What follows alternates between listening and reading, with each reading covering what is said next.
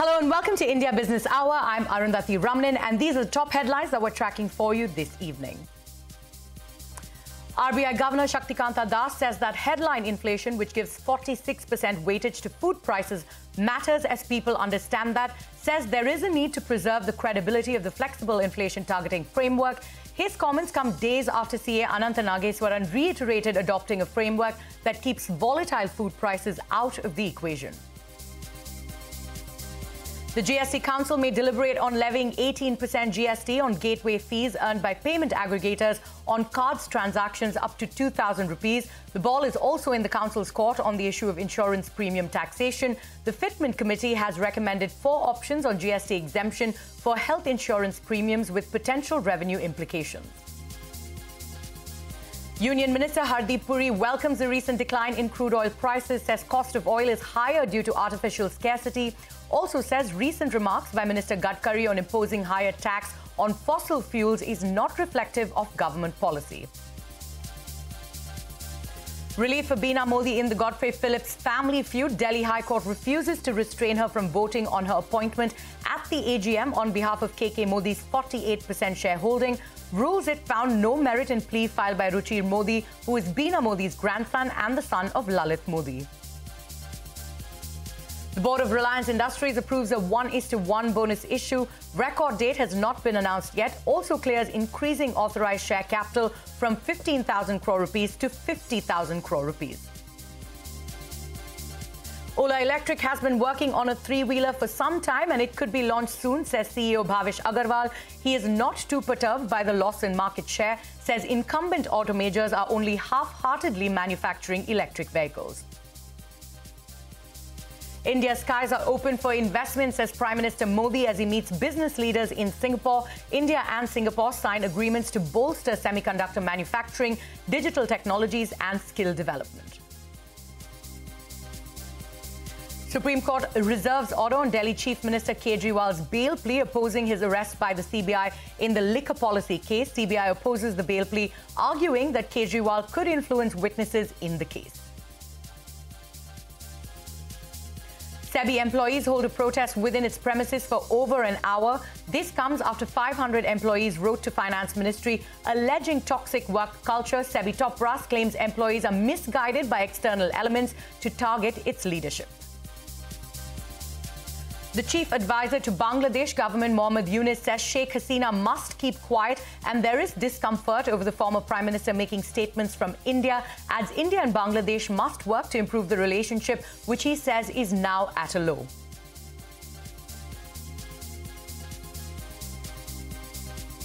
Those were the headlines that we're tracking for you this evening, but let's start with what was a lackluster session on Dalal Street. The Sensex lost over 150 points and the Nifty declined by over 50 points as markets continue to consolidate. Mid-caps fared better than the blue chips as the index ended in the green. Nifty Bank Index also managed to hold its head above water. On to the top story this evening. Union Minister Hardeep Puri has welcomed the recent decline in crude oil prices. Speaking to Shireen Bhan at the India Energy Transition Summit, Puri also said that cost of oil is higher due to artificial scarcity. Further, the Petroleum Minister also said that recent remarks by Minister Nitin Gadkari on imposing higher tax on fossil fuels are not reflective of government policy. Take a look.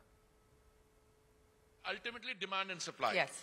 And I was very encouraged by your reference just now to OPEC having decided not to undertake production cuts. Hey, wait a minute. We had a production daily of 102 million barrels per day. Yes. They reduced their production by 5 million. I've seen statements by OPEC Plus to the effect that they will unwind those production cuts. Now, I'm on your side. If after the drop in oil prices, will they still, and I'm not tempting anybody, but I'd like to see, because they've told me at a bilateral level that they will, unwind. There are 2 things that I'm interested in. There is more oil in the market available. There's no shortage of availability.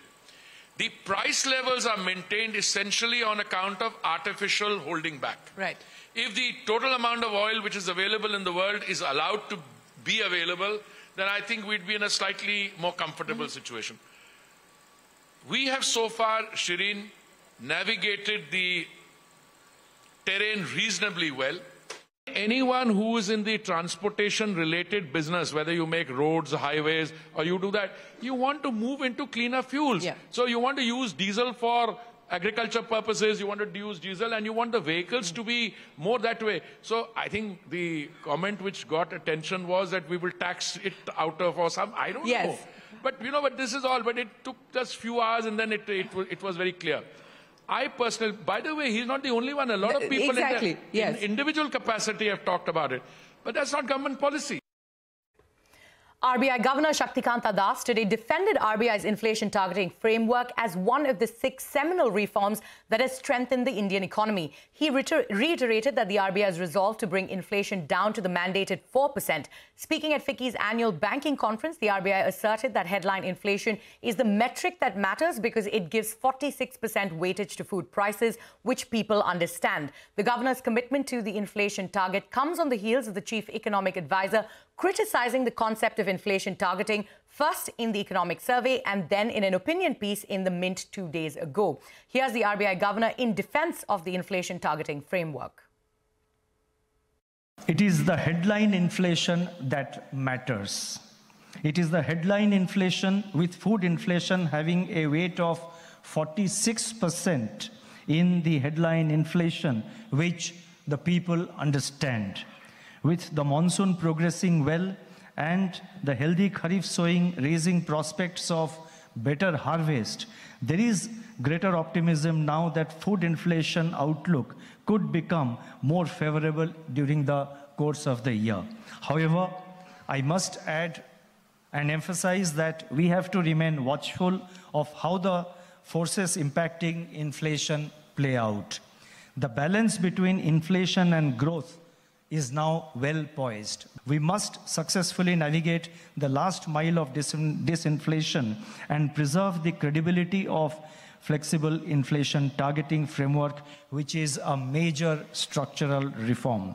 The best contribution that monetary policy can make for sustainable growth is to maintain price stability. That was the governor with his take on the inflation framework. But my colleague Lata Venkatesh joins us now for more. Lata, if you can explain the origin of the flexible inflation targeting framework and where things currently stand.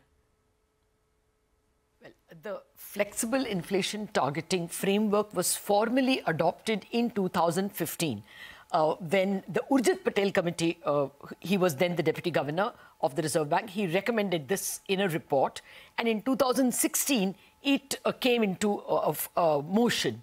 What does it say? Basically, that the Reserve Bank and the MPC, which comprises 3 RBI members and 3 external members, that MPC has the mandate to ensure that CPI inflation, consumer price, not wholesale price, other inflation, CPI inflation remains at 4% with a margin. It can go 2% higher or lower, plus or minus 2%, because there will always be some spikes.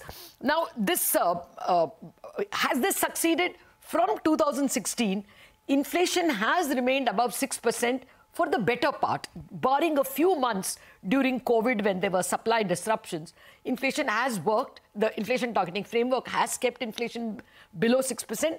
And this is in sharp contrast to the previous 4 or 5 years, some say 2009 to 2013, when inflation was, persistently near double digits, almost 10% for 4 continuous years. So it seems a success. Now, pre the IT framework, there was no mandate given to the Reserve Bank, but broadly it was expected to keep inflation down and also help growth. So it was not stated numerically. Now, this IT framework also has another component.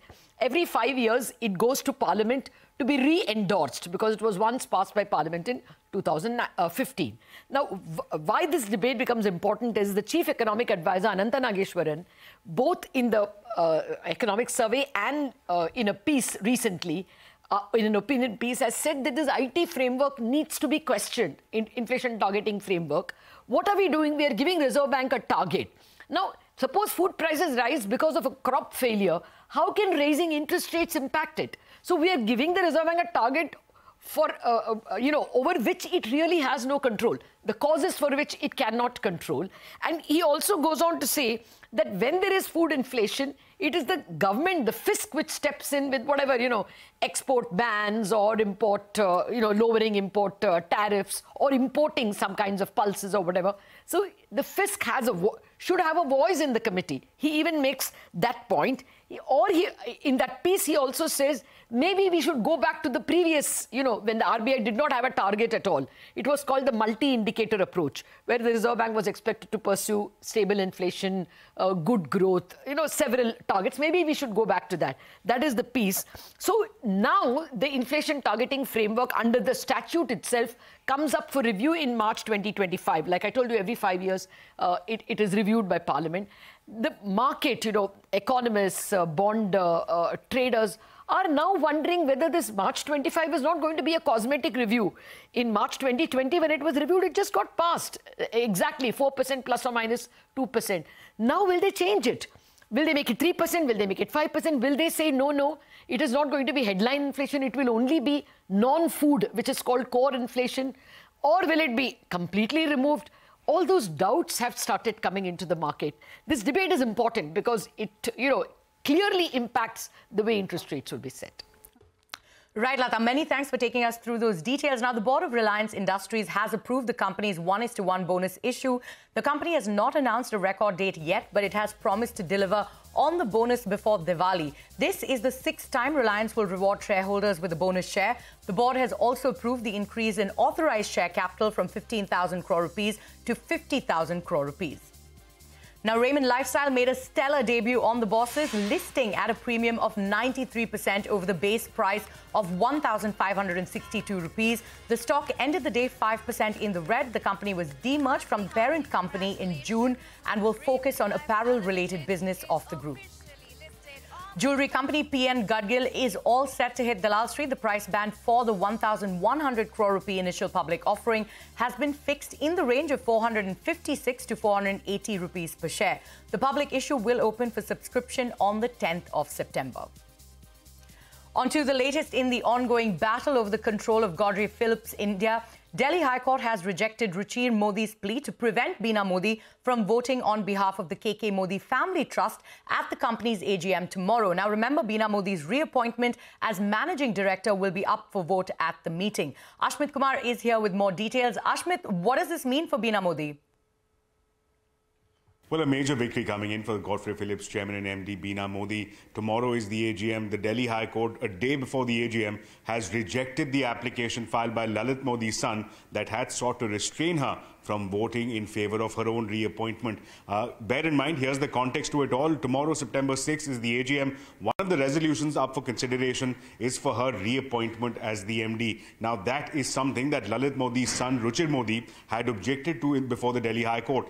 The suit that has been filed before the Delhi High Court, among other reliefs, interim relief that had been sought is that Beena Modi should not be allowed to vote on behalf of the KK Modi family and their entire shareholding in favor of her own reappointment. The Delhi High Court, however, held that this application has no merit.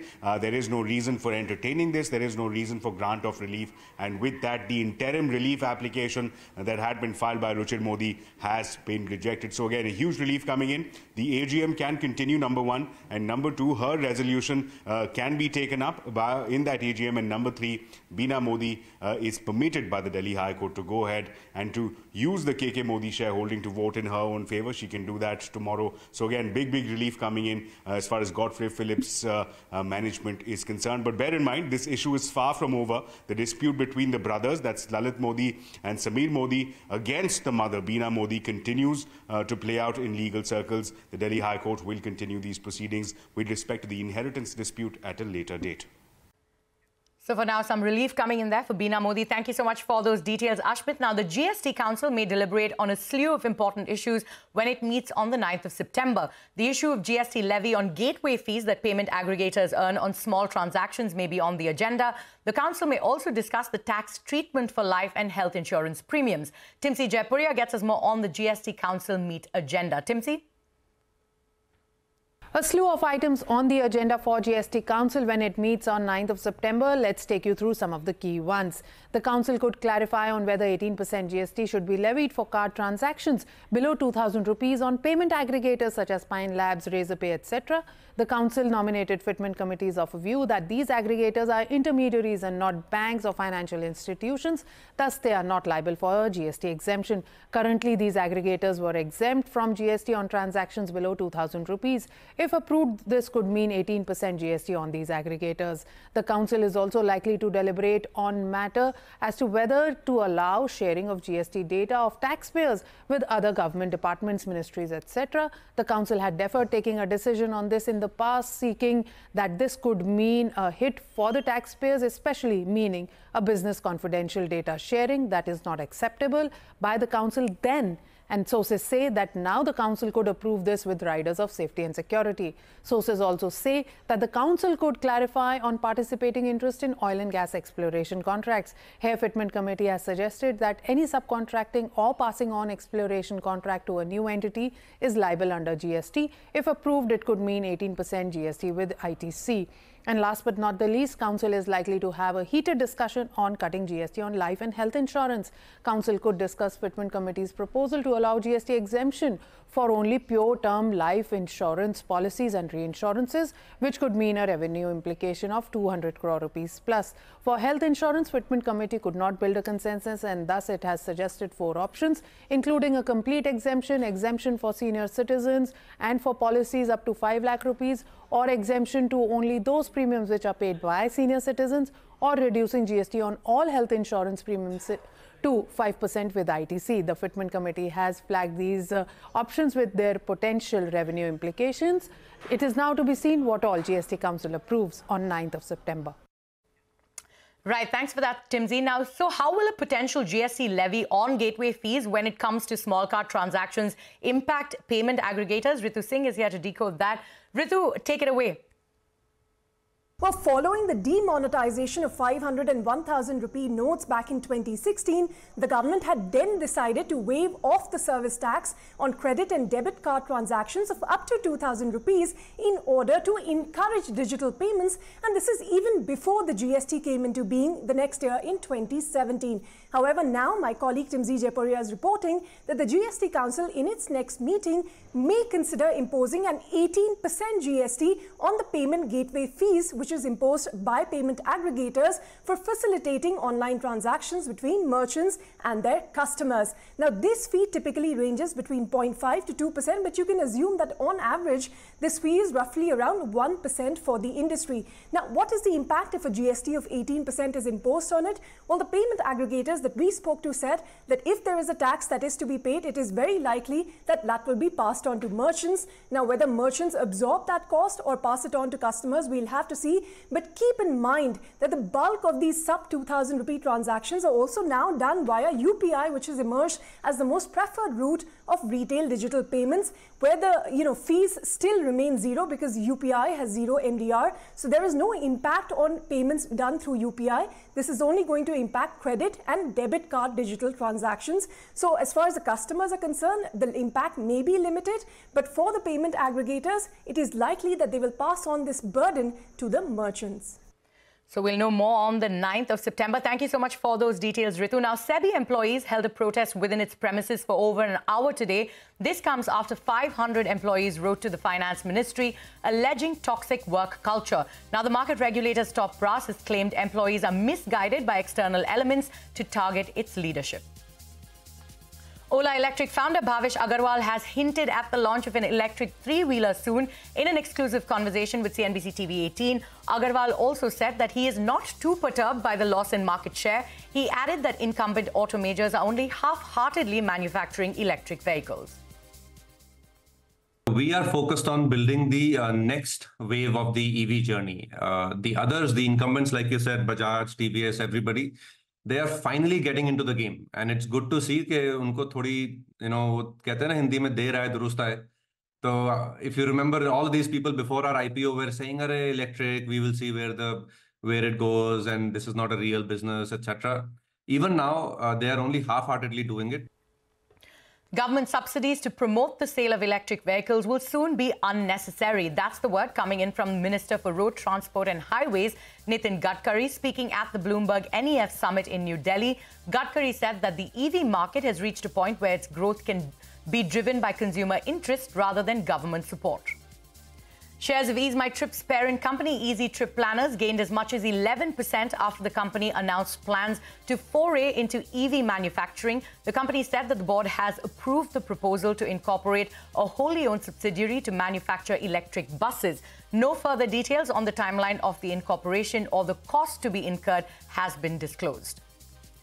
Mercedes-Benz has launched the Maybach EQS 680 SUV in India at 2.25 crores, making it the second most expensive electric SUV in India. This is the first ever electric Maybach from the German car maker. The new car is built with Maybach features that distinguish itself from the standard EQS SUV. On that note, it is time for us to head into a short break. But coming up on India Business Hour, Mohammad Yunus, the chief advisor to the interim Bangladesh government, says ties with India are at a low. And you can also catch all CNBC TV 18's news and updates on Facebook, X, Threads, Instagram, and JioCinema.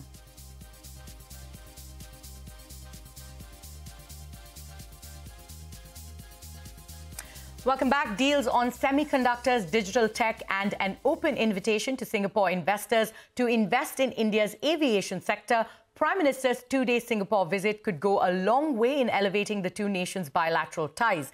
The Prime Minister held a roundtable with top CEOs of Singaporean companies, including Blackstone Singapore, Temasek Holdings, and Capital and Investment. Speaking at a business summit marking the end of his trip, Prime Minister Modi highlighted that there wasn't enough competition in the Indian aviation sector, told investors that the Indian skies were open.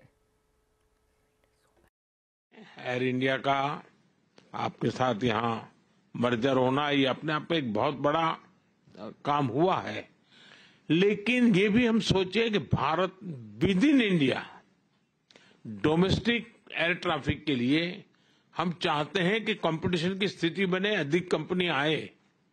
आज वो स्थिति नहीं है, बहुत पूरा sky open पड़ा है जी। और मैं चाहूंगा कि आप में से जो कंपनियां उस दिशा में भी आगे आना चाहती हैं, तो उसके लिए भी अवकाश है। And in other news, the Supreme Court has reserved its order on Delhi Chief Minister Kejriwal's bail plea, opposing his arrest by the CBI in the liquor policy case. CBI has opposed the bail plea, arguing that Kejriwal could influence witnesses in the case.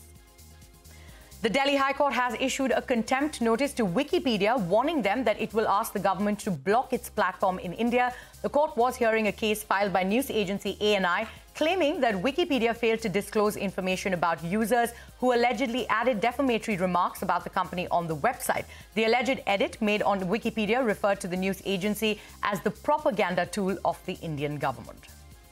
Andhra Pradesh and Telangana continue to face heavy rains and flooding. The Met Department has issued an orange alert for 2 districts and yellow alert for 10 districts in Telangana. The state government has also sought immediate assistance of 2,000 crore rupees from the central government for flood relief measures. However, the centre said that the state government did not submit the required information for the release of funds. Meanwhile, the Met Department has also predicted fresh rainfall in Andhra Pradesh as low pressure is likely to form over the Bay of Bengal. An interministerial team from the central government has visited the affected districts.